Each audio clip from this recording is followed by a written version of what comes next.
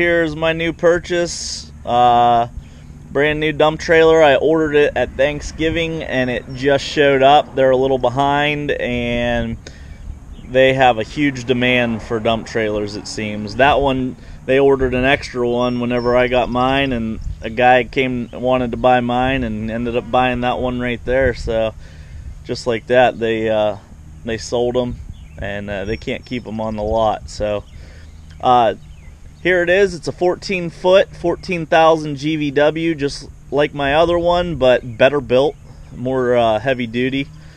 I'm actually going to keep my other one. I was going to sell it, but I found a new business idea for it, so I'm going to keep it around for a while anyways. I went with the pintle hook as usual, and this jack is pretty heavy duty. I'm not sure, 12,000 pound jack. 10,000 lift capacity, 12,000 support. It's pretty heavy duty, more heavy duty than my other one. I like that the box is inside the frame on this one. My last one I damaged and had to put a replacement box on it. And then if you open it, there's a tray in here that lifts out. The battery and pump are underneath, and then they have this tray on top for you to put stuff. I really like that, way nicer than my other one. You got your remote. This is a wire remote. I'm gonna look, actually I should have talked to them before I ordered. I'd like to get the wireless remote, because dealing with the wire, it looks long enough to go up to the cab, which is good, but the wireless remotes are awesome. So lockable box. This is like a low profile dump, so it actually, the frame, not the frame, but the dump body frame hugs the frame of the trailer, as you can see right here. So it actually is considered low profile, sits lower on the frame, and the frame is bigger. My other frame I think is 5 inches. This is 8-inch I-beam. So you're not breaking that 8-inch I-beam unless you, you would have to have some extremely serious weight. I got the tarp system on this one, so it tucks up under the front. I believe to use it, it actually flips over the top here and locks in the back. They have these little strap hooks, well, eyelets for you to hook your tarp or whatever you're using. I got the stake pocket beds. It was a little extra, but not too much. If you look inside, one thing I really like about this trailer is the seams on the floor of the dump trailer. You can see here that there's it looks like 3 panels. Other than the weld around the corners, it's just got the 2 seams. Some have it down the middle. As you saw, those big Tex trailers that I looked at had that weird trim around the outside. I don't know what that's about, but I did not like that at all, especially with the gap under some of them where there was just tack welded. You're gonna get material stuck in there and rust. The step doesn't seem too heavy duty. It's just I don't know, it looks like 1/4-inch steel, but my other step on my other trailer is built pretty well, and it has steps right here to get up on the fenders.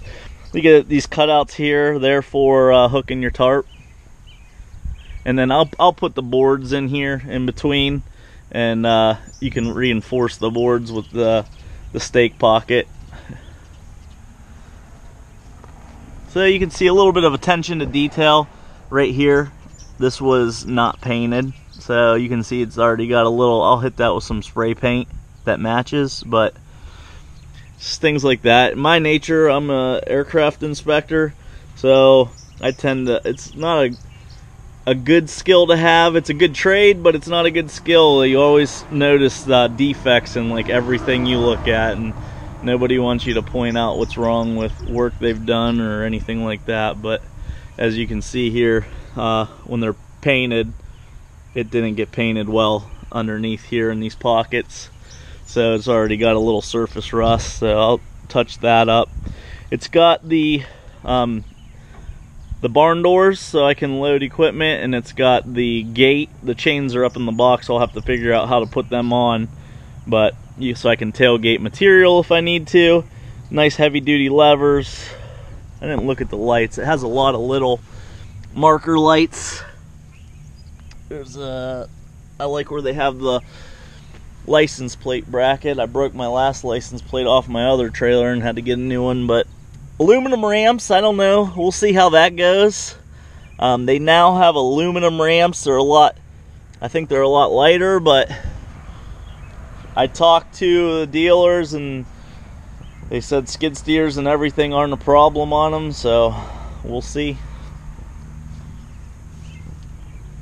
Other than that, I paid $8,500 out the door for this trailer set up like this.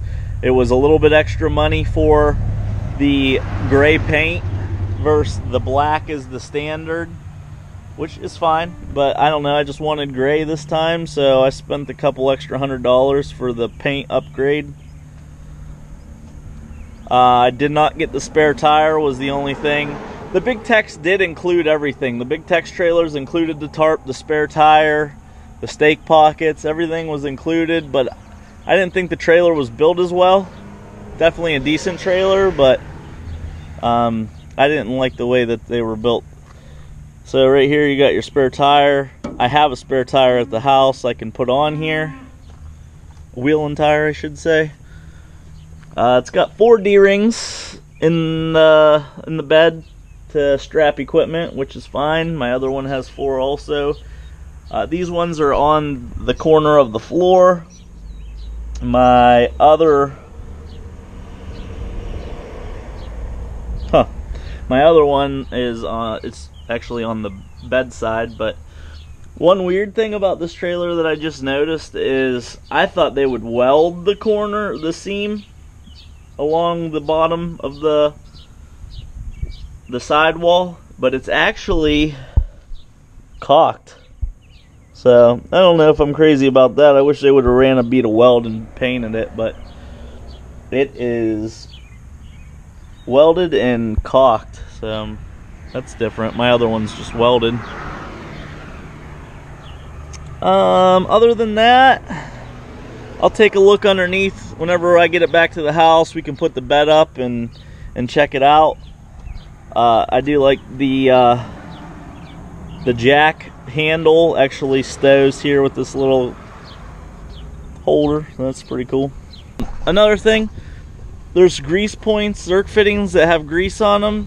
I don't know if they greased these because they're painted and there's no grease on them, so I'll hit those with grease whenever I get home.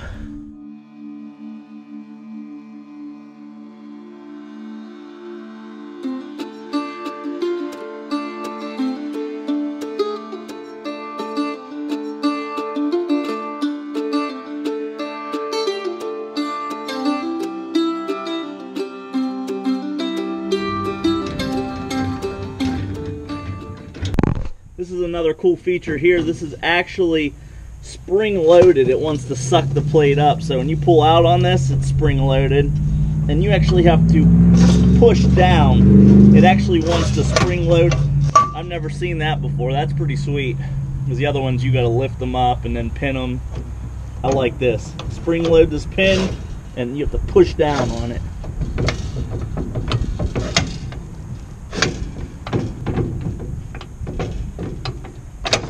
That's pretty cool. The power jack's nice, not needed, and it just wastes more battery power, so I can crank it, but it is an option.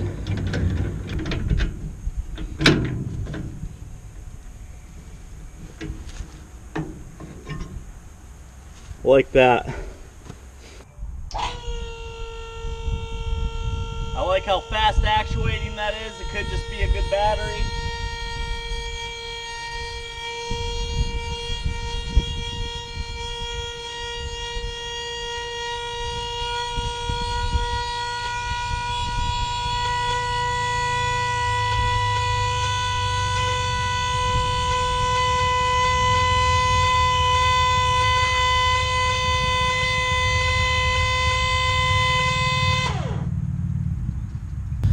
not going to take it all the way up because I don't have it connected to the truck anymore. I don't think it'll tip up, but I don't want to find out.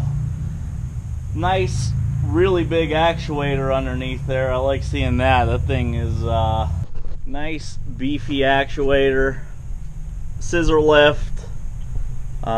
Big cross member here. The frame is massive. I like that. The axles look pretty good size.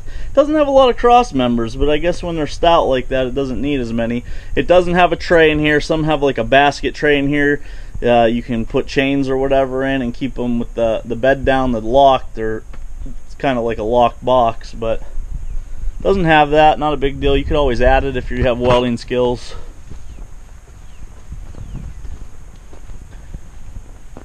But we'll take some more looks at this in the future. The ramps, how these doors work. I got to put some chains on it for gating, but really pleased with it overall.